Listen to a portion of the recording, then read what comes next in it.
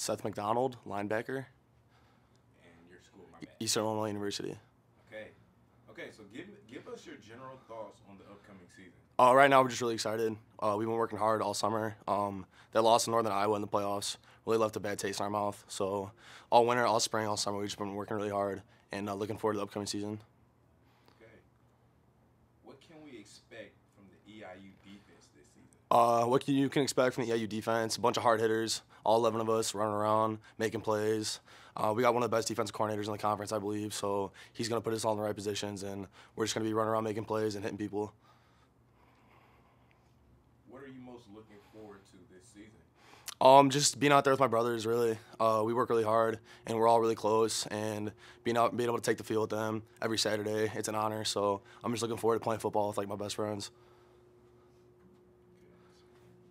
What are the goals for their team this year?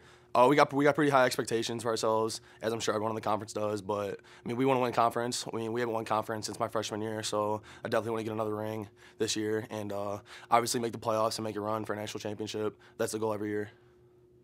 What are you most excited about your team, the asset of your team? Just how close we are.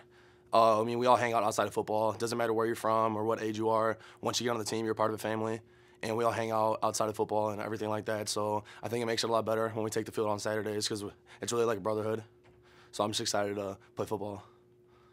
And what do you feel is your biggest challenge for this year? I think we have a lot of adversity to overcome. I mean, we lost our defensive coordinator, but the linebacker coach, Coach Hodges, stepped right into defensive coordinator. So that's really not a change. But we lose 7 starters, I think, on defense. I mean, one got drafted to the NFL. The other one was the Defensive Player of the Year last year. So it's definitely hard to replace those guys. But we have a lot of really good people coming back. And I think just kind of keeping the defense as a veteran group and stuff like that might be a little bit adversity at first, but we'll definitely be able to overcome it.